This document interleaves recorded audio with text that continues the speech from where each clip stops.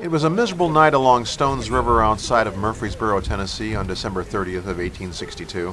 North and South had met for one more battle before the year ended. As the temperature plummeted and the rain fell, soldiers blue and gray huddled around campfires, chatting, writing last-minute letters, and shivering. Then, across the way, a regimental band struck up Dixie.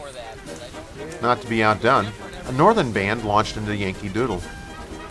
Then a rebel band blared out the Bonnie Blue Flag. It too was soon drowned out in this battle of the bands by a spirited rendition of Hail Columbia. No one quite remembers who started it, but the bittersweet strains of Home Sweet Home softly floated across the fields. The words were haunting. Home, home, sweet, sweet home. There's no place like home. A hush fell over the field as, one after another, each band joined in the poignant melody. Men leaned over, pulling hats low so that no one could see their tears. Tomorrow there'd be new names etched in blood in the nation's memory. The Slaughter Pen, Round Forest, Hell's Half Acre, but not yet.